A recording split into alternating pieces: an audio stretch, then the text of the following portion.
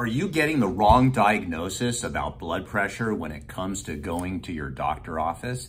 It is very possible that this could be occurring. There's a number of things that I'm going to list for you here that are very, very important. And the reason this is important is because your blood pressure numbers can be so variable. Diagnosing blood pressure is a very difficult thing to do.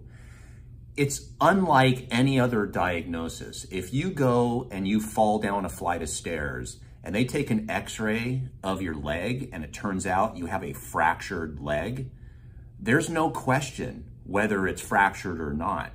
Very often, if you see a clean cut in the bone, it's definitely a fracture. It doesn't matter whether you were having an anxiety attack at the moment they took an x-ray. It doesn't matter whether you have what's called white coat syndrome, which we're going to mention here in a bit. It doesn't matter if your legs were crossed, if you had caffeine that day. Imagine for a moment you fell down a flight of stairs, you take an x-ray, the doctor says there's a fracture. And then they say, well, now wait a minute, you had caffeine this morning. That might artificially raise the risk of us viewing the x-ray.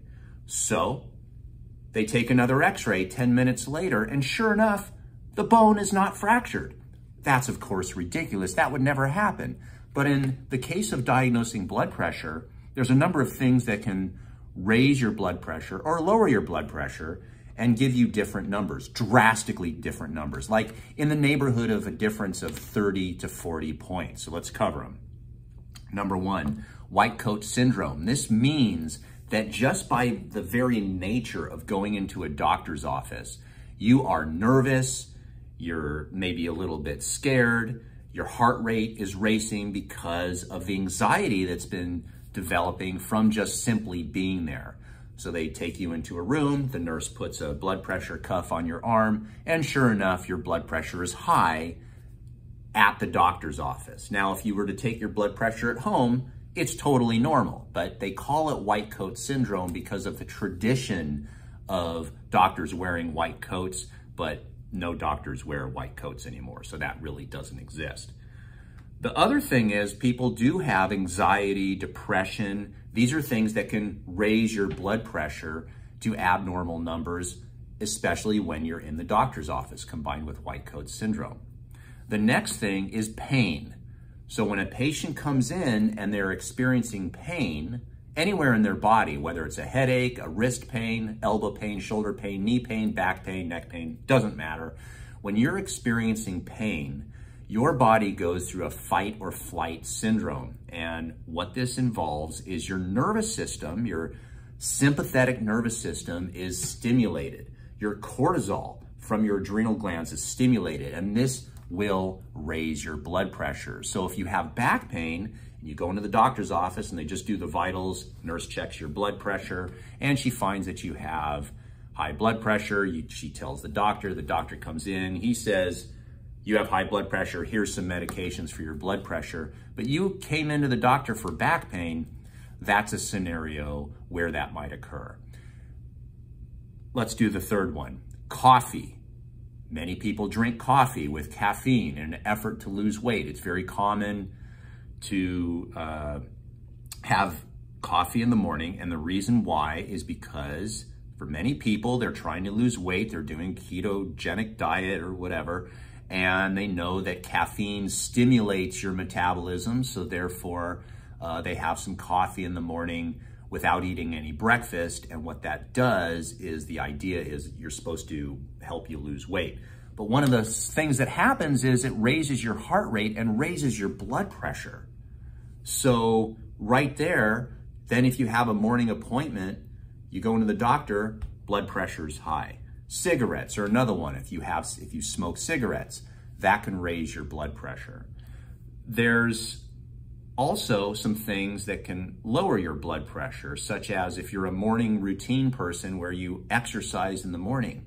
Exercise, even just weightlifting exercise, but more cardio, your body will stimulate within its own blood vessels a thing called nitric oxide. And nitric oxide is a gas inside your blood vessels that's stimulated when you exercise and will open up and dilate the blood vessels.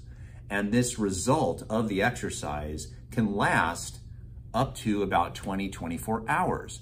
So if you exercise that day before you go to the doctor's office, that can change the blood pressure as well. The problem with this is your blood pressure can be all over the map when you go to the doctor. It's unlike your age. If you show up at the doctor's office and you're 55 years old, you are 55 years old that entire day and pretty much the entire year, right? The number doesn't change. It's not that variable. But blood pressure, my recommendation would be to, when you have high blood pressure at the doctor's office, ask them to check your blood pressure again later in the visit, at the end of the visit, and then you will find that the numbers can be drastically different. So the question becomes, well, which number are you giving the medication for? Because if your blood pressure, let's say, is 150/92 and the doctor wants to give you medication, but by the end of the visit, literally 10 minutes later, it's 122/82, well, which drug is... They're giving you a drug for your high blood pressure, but which person are they giving it to? The one in the beginning of the appointment or 10 minutes later? So you can see the big problem with diagnosing blood pressure. The proper way to diagnose blood pressure is this. First of all, the true definition of high blood pressure is high blood pressure when it does not change, regardless of whether you're active, regardless of whether you are changing your diet, regardless of whether you are excited or rested. But when diagnosing high blood pressure, you need to check to make sure that a person has a resting blood pressure. What is their resting blood pressure? If their resting blood pressure is high and it's always high, then that is the true definition of hypertension, uncontrolled hypertension, where you cannot control it. But if you have a resting blood pressure that's normal, under 120/80, but if you run up a flight of stairs, your systolic number goes up to 150, that's not the definition of high blood pressure, because everyone's blood pressure is going to rise if they run up a flight of stairs right away and they smoke and they have coffee with caffeine and they have white coat syndrome and they have an anxiety disorder. So don't get too beat up on this idea that if you go in and you have the blood pressure taken just once and it's high, that means you have hypertension, because that is not the way they truly diagnose it. If you would like to know how to properly take your own blood pressure and do it the proper way, then watch this video at the end of the video and I'll show you exactly how to do it the traditional way that will give you the best accuracy to know exactly what your resting blood pressure is.